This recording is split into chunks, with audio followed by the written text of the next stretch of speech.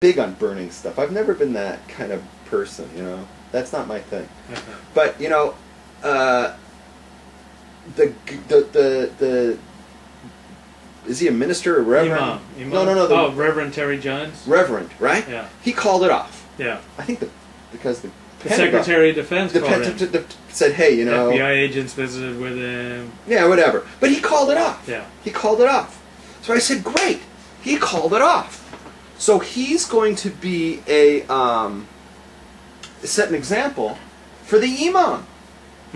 Right? Because this Reverend Terry whatever, he pissed off a lot of people. He pissed off a lot of people, and he called it off. This imam has pissed off even more people. This was his opportunity to say, you know what, in the spirit of Eid, you know, in the spirit of Rosh Hashanah of the New Year, right?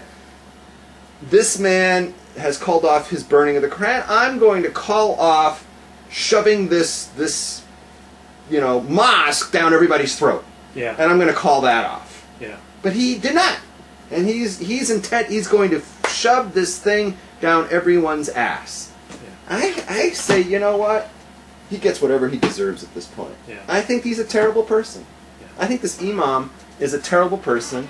I think what he's doing to he's divisive is the word, right?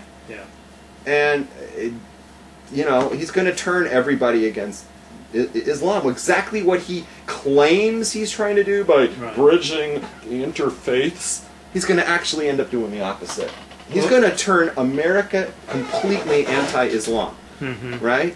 The only people that are going to defend Islam louder and louder and louder as we go will be the liberals. I don't know if you realize how much hypocrisy from the left is coming out right now. Keep going. You want me to keep going? Yeah.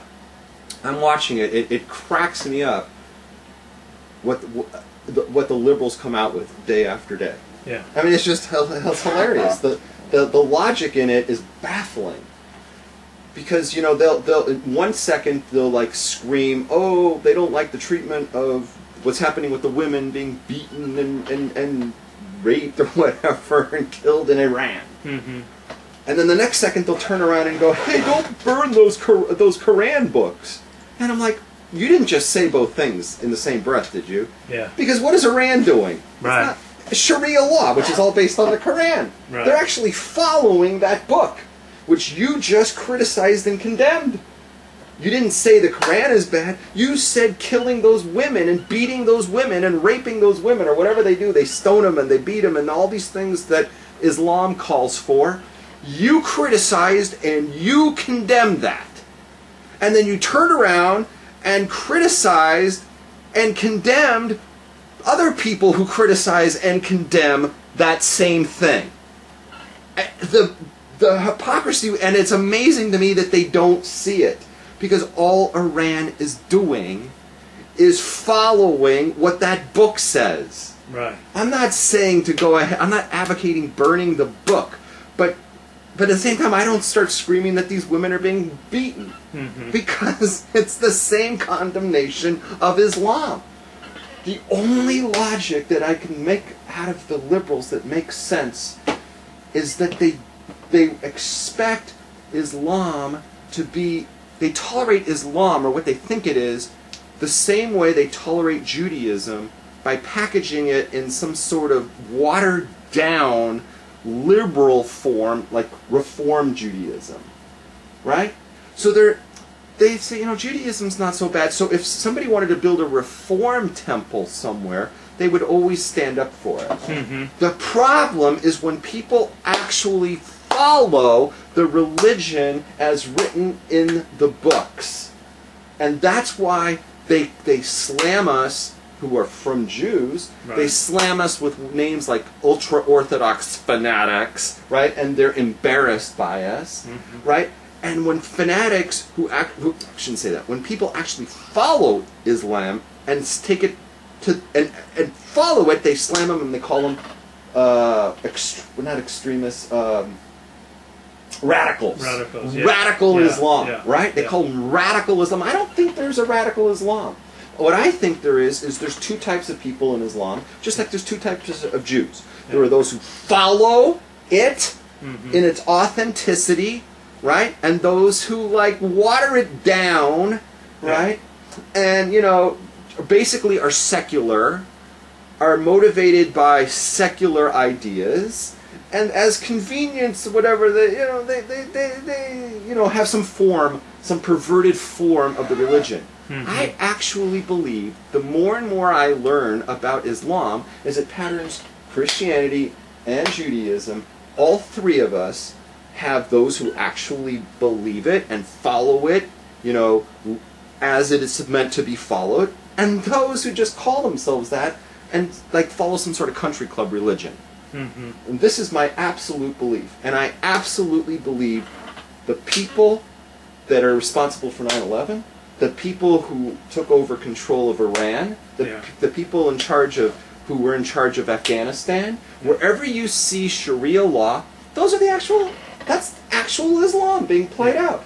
Jews, we're not strangers to this. We've lived in Muslim countries for 1,200 years. This is not new to us. It wasn't all lollipops and blowjobs. No, this is exactly how Islam is. What people in America see is perhaps a little bit of a watered down version here. And liberals go, okay, we see that there's some people who aren't so, wild about it all, and we're going to embrace them, and we're going to say, and they're going to pretend, or whatever they want, that everything is like that, and that those who aren't like that are radicals. I say, you got the wrong approach about Islam. They say, Islam's a peaceful country. No, it's not. Look at the countries that follow it. Look at Iran. You have a problem with Iran, right? Look at Afghanistan. Look what they did to the women there. I'm not saying Islam is bad, but these people are saying that the people who follow Islam are bad. So then how can you criticize people who burn the book when you're doing the same thing? Does that make sense? That's the biggest hypocrisy that's out there right now. Do you think Islam is under attack in America today? Well, it should be. I hope it should be. You know what? I saw this thing on the internet. It was put out by a guy in Israel. Oh, I think I shared it with you. Yeah. A guy in the state of Israel put out something I thought was brilliant. He said, you can never win a war until you realize who your enemy is. Yeah. Until you realize that your enemy is attacking you, you're never going to win. Right. Yeah. It's about time people wake up and they understand that there's people that follow Islam and they want to kill us. Think we just hug them more, that they'd be less... Oh yeah, let's do the liberal thing and let's all smoke a people's pipe with them and maybe they'll all be nice to us. That is such stupid. You know where this comes from? It's the schoolyard bully, right? And the scared little kids on the schoolyard, they always pander to the bully and they give in to the bully and they want to kiss the bully's ass. And they really think that appeasing the bully will make everything better, And it doesn't work that way. Yeah. It doesn't work that way. Jews have no excuse. Jews have no excuse to pander and to try to appease an enemy, because we have learned recently. This isn't ancient history. Recently, in modern day history, appeasement did not work with Nazi Germany. Would you tell them about that? The appeasement did not work with Nazi Germany. Thank you. It did not work with Nazi Germany. It does not work for the state of Israel. They just keep giving back lands for the last 35 years. They've been giving back lands. 16,000 Jews have been killed in the state of Israel since the time that they've been starting to give back lands. Yeah. It does not work. It does not bring safety to Jews to give back land, to appease the enemy, to hug and embrace your enemy. It does not work. When somebody is intent on killing you, there's no such thing as peace talks. Yeah. It does not work. I don't understand how any Jew, can fall for that. I give a little room for people who grew up Christian.